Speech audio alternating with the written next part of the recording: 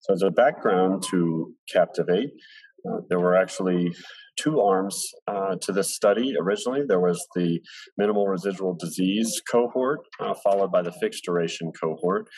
What was presented at ASH was a 5-year update on the minimal residual disease cohort, and that was where approximately 150 patients were initially treated with 1 year of combined Venetoclax and Ibrutinib with a 3-month Ibrutinib lead-in. They then assessed the undetectable minimal residual disease rates in both the peripheral blood and the bone marrow in these patients. And of the patients that achieved undetectable minimal residual disease, these patients were then randomly assigned to either placebo or Ibrutinib at 420 milligrams daily, and to be continued indefinitely until disease progression. And these patients have now been followed for 5 years, and updates on that trial is what is being orally presented at ASH. So at ASH, in the oral presentation this year, 5 years of follow-up was presented on the minimal residual disease cohort. So at this point in time, the patients in this population that had attained minimal residual disease had been off of treatment on placebo for 4 years or had continued on Ibrutinib for 4 years. And what the study was interested in looking at was particularly the progression-free survival in these patient groups and whether there was a difference in placebo versus Ibrutinib. So the 4-year PFS was 88% in the placebo arm versus 95% in the Ibrutinib arm.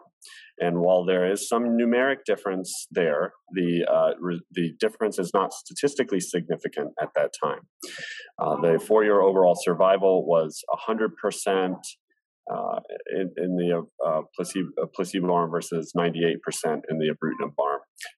And so what the trial and the presentation has shown is with a 4-year treatment-free interval, patients are having progression-free survival that is not statistically significant from Ibrutinib, continuing Ibrutinib single agent 420 milligrams daily, of those patients that obtained minimal residual disease when they got the Ibrutinib and Venetoclax for 1 year combination initially. And why this is, I think, really meaningful to patients is ultimately if we obtain FDA approval for this combination, then patients can get treated with both a BTK and a BCL2 inhibitor, which we know independently are such effective treatments, but they can get them together for a year and hopefully benefit from many years of a treatment-free interval. Also, of course, we want to make sure that the combination is safe, and was previously reported is the initial 1 year combination of the two drugs, Ibrutinib and Venetoclax, had very low discontinuation rates in this patient population due to toxicity, well under 10%. And specifically of note, though, this patient population was looking at patients age 70 and under, and we are interested as we get more data on the GLOW study and further follow-up on that in terms of its toxicity.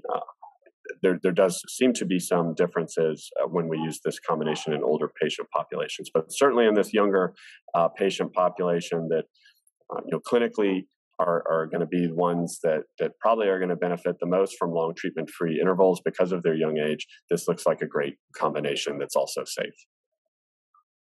Let's say of note, in the placebo arm, in terms of safety, there were no new atrial fibrillation events in the post-randomization period. And so that is also of particular interest given Ibrutinib's known potential to lead to increased rates of atrial fibrillation. And again, highlights the importance of not only the patient benefit of being in a treatment-free interval and not having to worry about continuing in treatment indefinitely. Also, we've highlighted the efficacy of this combination, and it should not be overlooked the potential benefit to significant financial toxicity that occurs with an indefinite treatment that could potentially be avoided with this time-defined combination.